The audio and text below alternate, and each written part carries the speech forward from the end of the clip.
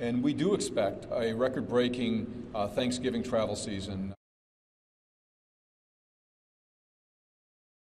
We expect the same 5 to 6% increase this Thanksgiving and certainly into the December and January holidays. But I'm here to announce that we're ready. We have additional staff at all our checkpoints and throughout our airports. We have additional canine teams. And as has been mentioned, we have new technology that passengers will see as they go through airports around the country. We have new X-ray technology, new credential authentication technology, and new conveyor belt technology.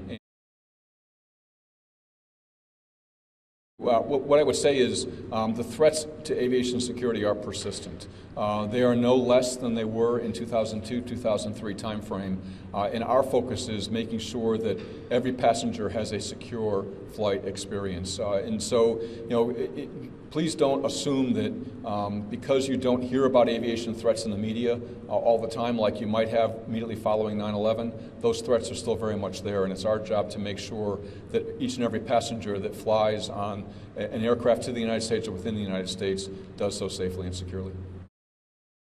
Turning to our forecast, we're expecting an all-time high for 2018 Thanksgiving travel. U.S. airlines are planning for 30.6 million people to travel during the travel period starting on November the 16th through the November the 27th.